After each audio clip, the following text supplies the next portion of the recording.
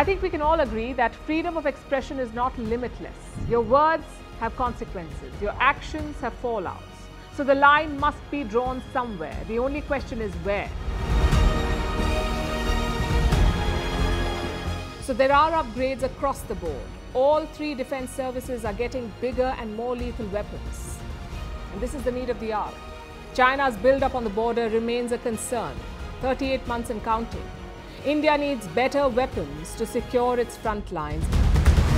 So arms trade is just another source of income for them. And this is a serious setback in the fight against terrorism. All because of American callousness. So the stock rally is like a vote of confidence from investors. They are betting on India.